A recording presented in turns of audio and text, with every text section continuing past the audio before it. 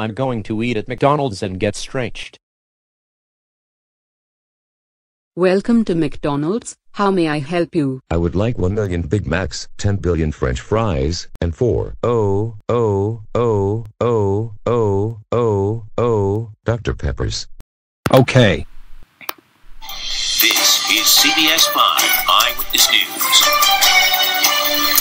Tonight, Richmond police are investigating an alleged gang rape as a possible hate crime. A woman says that her attackers targeted her because she's a lesbian.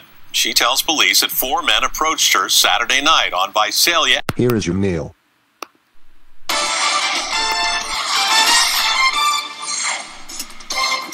You are looking live at what could be the next target for home invaders in Las Vegas, a typical neighborhood where violent thieves could strike at any time.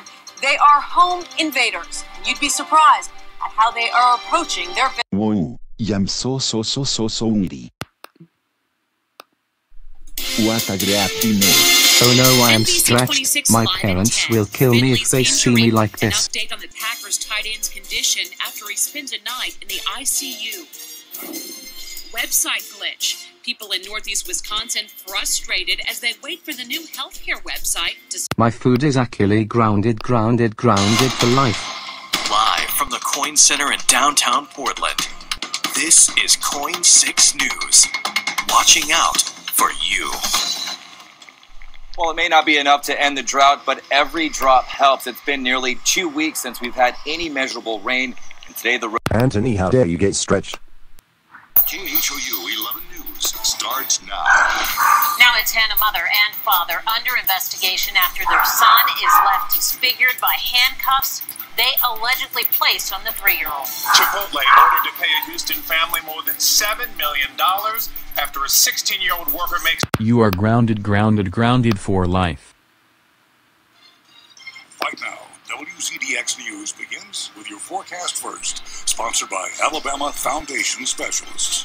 Good Tuesday evening. I'm Chief Meteorologist Maggie Denizio. Isolated showers and storms did move across the Tennessee Valley this afternoon, but with the loss of sunshine, the showers and storms have sent... You are grounded forever. Now, with the latest breaking news, live reports from around Kern County, and your latest weather with Storm Shield Doppler. From the KERO studios in downtown Bakersfield, this is 23 ABC News. And we begin tonight with our extreme heat. Temperatures well over the century mark, forcing the Kern High School District to cancel games and practice. You are grounded forever. Go to bed now.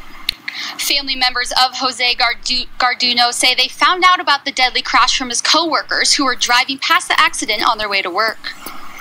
28-year-old Jose Briesca Garduno was killed in a crash on Highway 46 earlier this morning.